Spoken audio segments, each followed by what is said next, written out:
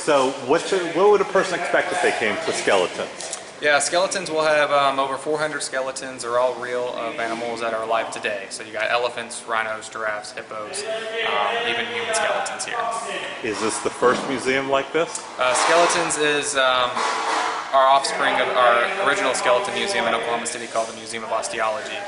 There we also have 400 skeletons, and we've been open for nearly 4 years. Osteology, what is that? Osteology, that's the name of our old company. Osteology stands for the study of bones, in simple terms. Why did you choose Orlando?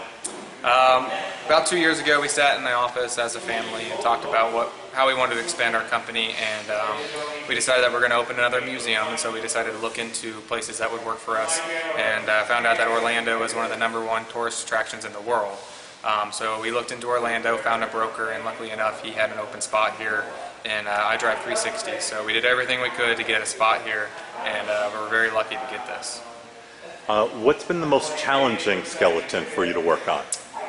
Over the last 2 years, we put a lot of skeletons together, but I'd say probably the elephant. That took a lot of man hours and a lot of people to put together, mainly because of its weight.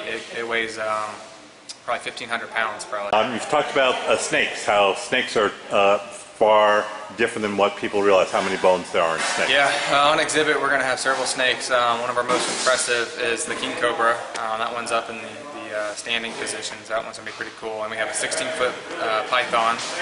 That's going to go up on a wall, so that'll be pretty cool as well. You have some famous skeletons coming, including one that used to belong to a pop star and one that's been a part of a space program.